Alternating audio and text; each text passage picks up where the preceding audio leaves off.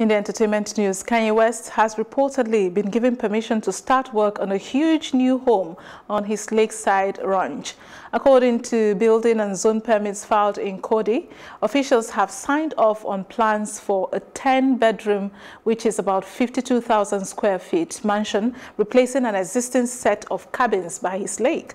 The paperwork states Kanye plans to build a single-family residence for himself, his wife Kim Kardashian, and their 4 children, as well as 2 10,000 square underground garages, which have also been given the go-ahead.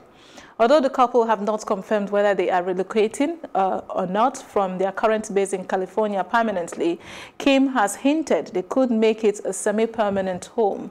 Recently, Kanye West announced he is planning to run for the president.